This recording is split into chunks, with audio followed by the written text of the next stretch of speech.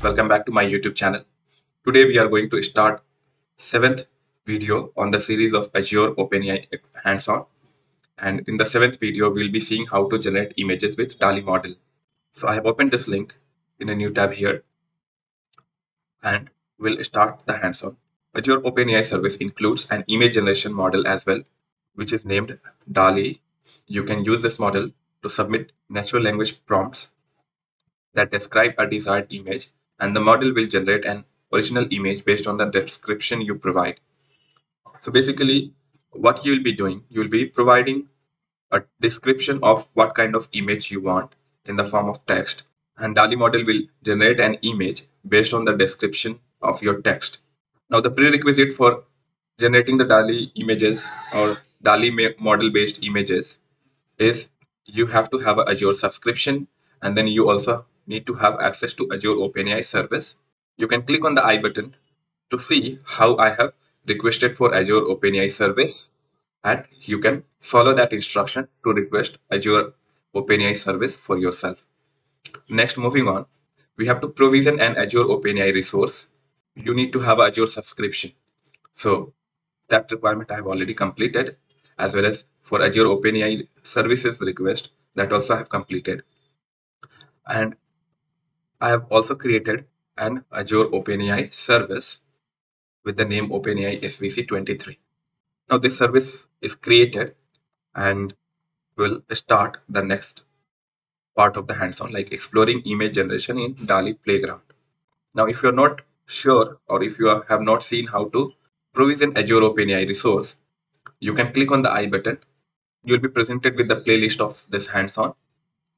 In one of the videos, I have shown how you can create an Azure OpenAI resource, okay, on Azure portal. So follow that one to complete this part. Explore image generation in DALL-E Playground. So you can use DALL-E Playground in Azure OpenAI Studio to experiment with image generation. In the Azure portal, on the overview page for your Azure OpenAI resource, use the Explore button to open Azure OpenAI Studio in a new browser. Alternatively, navigate to Azure OpenAI Studio. So what it is saying, if you have already provisioned an Azure OpenAI service, the next step is to go to Overview page and click on the Explore button, and it will present Azure OpenAI Studio page. Now, once you are in the Azure OpenAI Studio page, you can go to this sidebar where you have Chat Playground for ChatGPT 3.5 models, and you have a DALL-E Playground to work with the DALL-E model, which will generate images based on your text description. So let's click on this one, and now we are in the DALL-E Playground. Here you can write your text or your prompt or image description, and then you click this generate button. Okay, this will highlight once you give your prompt, and once you click this generate button, it is going to generate images for you based on your textual description. So in the prompt box, enter a description of an image you would like to generate. For example, an elephant on a skateboard. Then select generate and view the image that is generated. So once you click on this generate button, it is going to generate the image. So let's do that. So now I'm giving a colored pencil art of solar system. And here we can see some satisfactory result with solar system here and the rest of the planets painted here. Next, modify the prompt to provide more specific description. For example, an elephant on a skateboard in the style of Picasso. Okay, so this is somewhat a specific prompt. So let's give a specific prompt. Colored pencil art of solar system with all the planets aligned.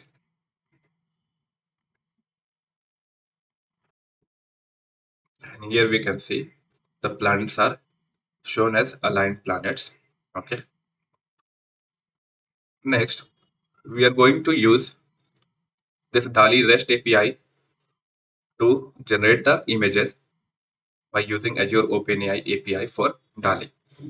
So what we are going to do, we have to prepare the app environment, and to prepare the app environment, we need to create a storage within Azure portal, okay, or within Azure cloud, and within that storage, we are going to host this bash shell or cloud shell. Okay. And once the cloud shell is created, we have to clone our lab files or the projects which we are going to use as an app which will be utilizing DALL-E image generation. So for that, I have already created storage or cloud shell storage, and within that I have also opened bash cloud shell. If you are not aware how you have to do this, you can click on the I button and you can see how this storage is created to work with the bash shell. So moving on, I'll copy this commands one by one. Okay, there is no Azure OpenAI folder on my cloud shell, so I'm directly going to clone this repository. Let me copy this repository URL and paste this command. So I pasted this command to clone the lab files repository. Now the project is cloned.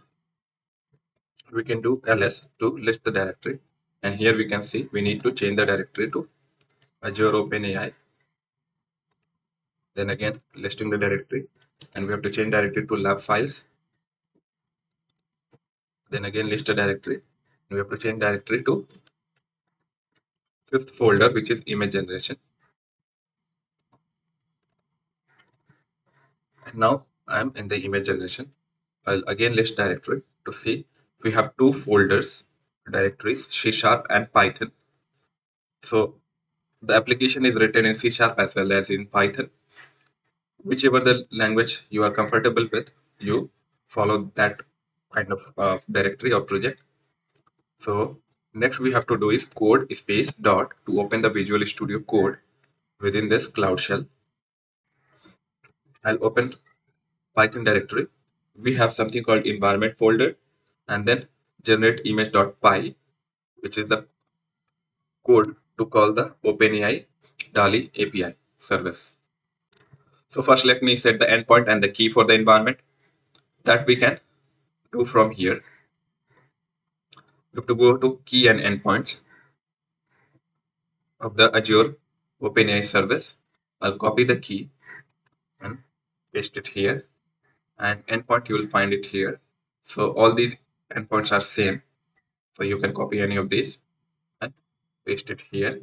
Now you can see the file is not saved and this circle will be shown. So you do Control S to save it, and that will indicate the file is saved now. So now our environment file is saved. Now we have to go to generate image.py. Let's switch back to hands-on.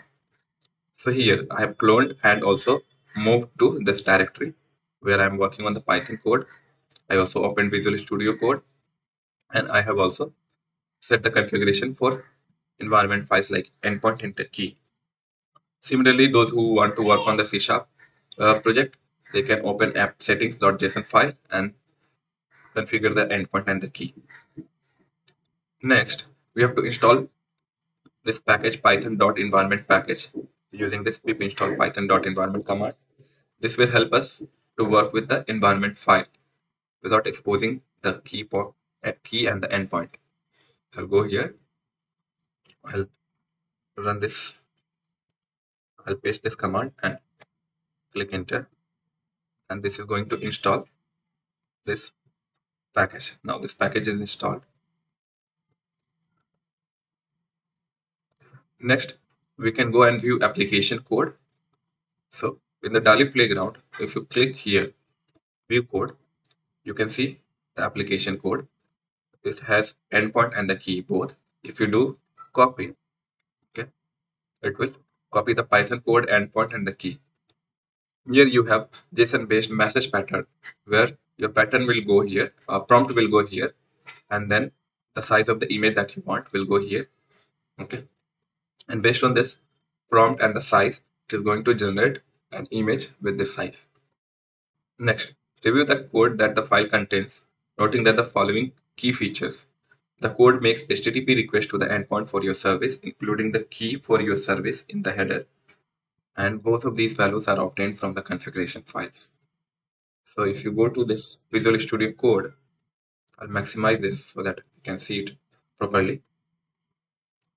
So other than these packages that we are using, we are also loading the environment file configuration, which is endpoint and the key, okay, within this main function. And then this is the API version, okay. Next, we are clearing any prompt or message that we have, and then writing a fresh prompt. So this is taking an input, okay, from us, like the prompt input, and then based on the prompt, it is going to make a call to this URL with this header and this body. So this is a HTTP based call, okay. Here the request is getting submitted. This is a post call with the URL and the headers and the JSON body that we saw here in the DALL-E playground, right? So the body will look like this. Once the request is submitted, we'll receive a response where submission header will be like operation location. Okay. So this is a callback URL. And once we get the status succeeded, okay, we'll extract the response, and from the response, we'll extract the status, and from the status a response, we are extracting the image URL and displaying the image URL, okay, for the generated image. And once the URL is available to us in the console, we can click on the URL to open the image to see what image was generated based on our prompt. Okay. So now here you can see in the prompt, the size is currently set 512 pixel to 512 pixel height and width, right? Now we need to run the application to generate the image. So for running it in Python, we need to run this command. And if we want to run it in C#, we need to run this command. So let me run the code in Python. So I'll change directory to Python first, and then I'll write Python command and then file name. I'll click enter to execute the program. And here you can see I'm getting a prompt input. So I need to give a prompt. So I'm giving a prompt like generate image of a sunflower with a bee on it. I'll click enter. This request will go using the API endpoint and key, and it will make an HTTP call. And based on the response, once it succeeds, we'll extract the image URL from that response. And we can see this is the URL. If we click on this, this will open an image that is generated. And here you can see a sunflower with the bee on it, right? So that's how DALL-E image model is able to generate the image based on the text input that we are giving, or text prompt that we are giving. Okay, let me close this image. I'll execute this program again. This time I'll give a different prompt. So generate an image of a man standing on taxi. Let me click this image to see. So this is somewhat generated a taxi and a man is standing beside it but not on the taxi. But that's fine for now. So this is how it's able to generate the images based on the description or prompt that we are giving. So that's all for now in this session. If you like my video, please share and subscribe, and also comment and give your feedback. If you also do not like, put your comments so that I can improve it. Thank you. Bye bye.